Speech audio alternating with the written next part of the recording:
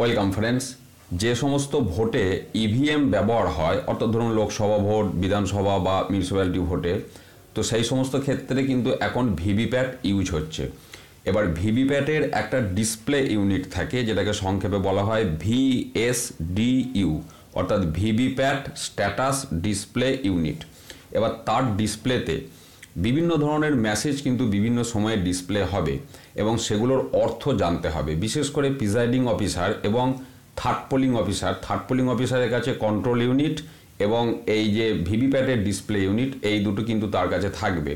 তো এই দুজনকে বিশেষ করে কিন্তু এই মেসেজগুলোর যে সিগনিফিক্যান্স, অর্থাৎ এর যে তাৎপর্য, এই বিষয়টি জানতে হবে।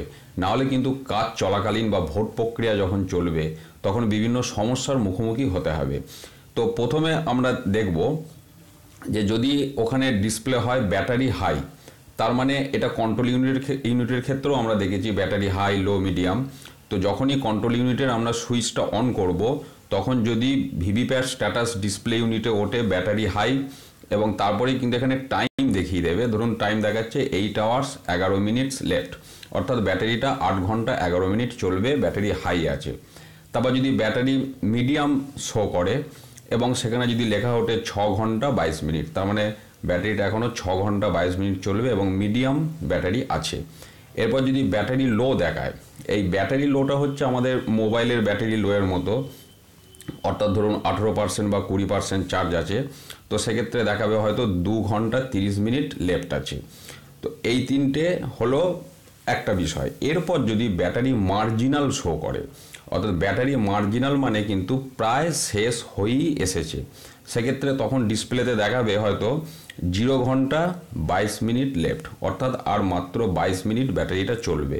অর্থাৎ তখনই কিন্তু আপনাকে স্টেপ নিতে হবে যে ব্যাটারিটা চেঞ্জ করার বিষয়ে আপনাকে চিন্তা ভাবনা করতে হবে। ভোট যদি শেষ হতে দেরি থাকে তখনই কিন্তু আপনাকে সিদ্ধান্ত নিতে হবে।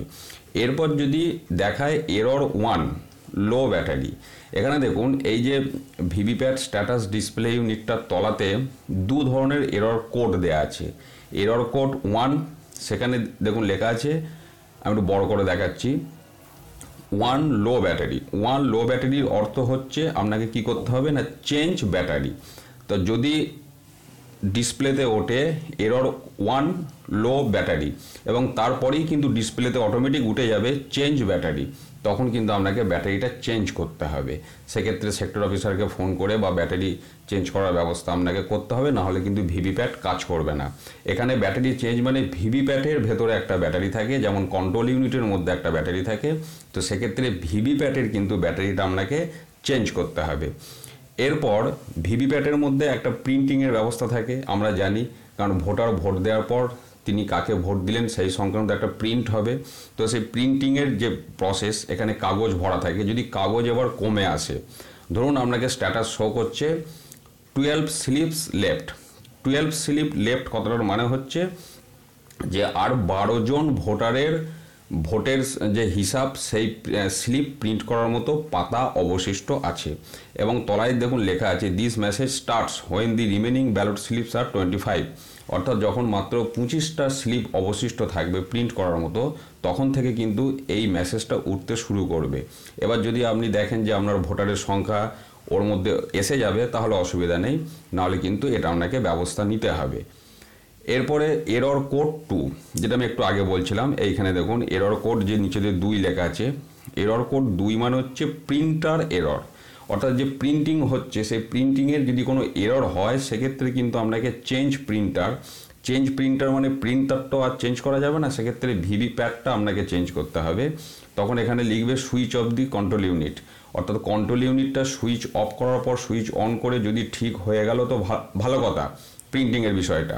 কিন্তু যদি সেটা না হয়, যদি এরর 2 প্রিন্টার এরর শো করে, এরর 2 দিয়ে যদি প্রিন্টার এরর শো করে এবং তখন যদি ডিসপ্লেতে লেখা ওঠে চেঞ্জ প্রিন্টার, তার মানে সেক্ষেত্রে আপনাকে ভিভিপ্যাট মেশিন চেঞ্জ করতে হবে সেক্টর অফিসারকে ফোন করে।